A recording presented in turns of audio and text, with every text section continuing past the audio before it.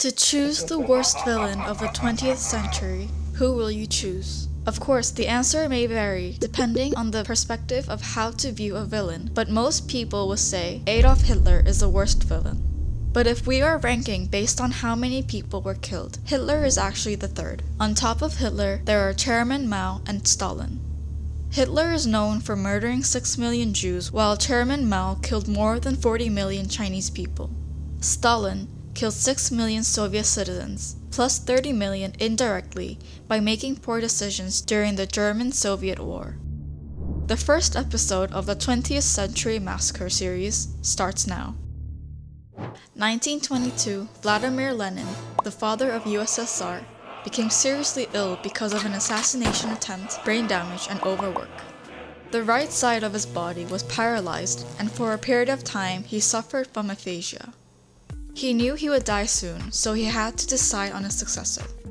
He had two candidates, Lev Trotsky and Joseph Stalin. Lenin had a hard time deciding one over the other. Trotsky was a smart leader, and he was good in giving speeches, but he was stubborn and had a strong ego, so he had quite a few enemies in the Communist Party. If Lenin were to assign Trotsky as a successor, he knew this would cause conflict after his death within the party. On the other hand, Stalin only had a few enemies, and he had experience being a leader in different positions. But Stalin was not smart enough compared to Trotsky, and during the prosecution of minor ethnicity groups in the Soviet Union, he showed Lenin he could possibly become a tyrant. Lenin could not decide, until one day, Stalin came and asked if he could help run the party while he was sick. Lenin made him the first secretary of the Communist Party, and that was Lenin's worst mistake in the Soviet history.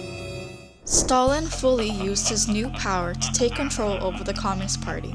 During this time, two among the founders of USSR, who also hated Trotsky, joined forces with Stalin and created the Troika, a three-leader system.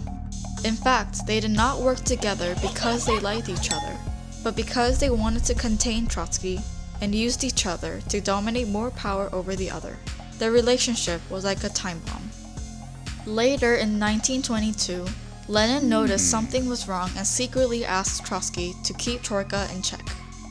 This was soon discovered by Stalin, and he felt deep disappointment for Lenin, whom he had followed like his own father. This is probably the first part of the development of Stalin's paranoia, which later triggered his madness, the Great Purge. Stalin used his power to control Lenin's doctors and put his secretaries as Lenin's guards to keep eyes on him. Lenin now fully understood what was going on around him, but was too late to stop it. He left a note to remove Stalin from his current first secretary position and warned other Communist Party members about Stalin's ambitions. This note was first read after 2 years, shortly after Lenin's death. Trotsky tried to fulfill Lenin's wish, but Stalin was too strong to be stopped. So instead of Stalin being kicked out, it was Trotsky who was exiled to Siberia.